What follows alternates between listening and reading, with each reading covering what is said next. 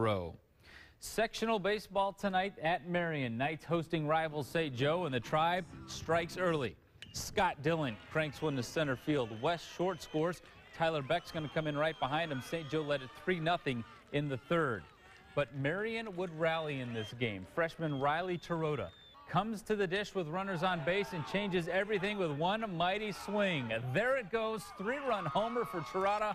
Marian comes from behind to beat their rival St. Joe 8-7 in the sectional.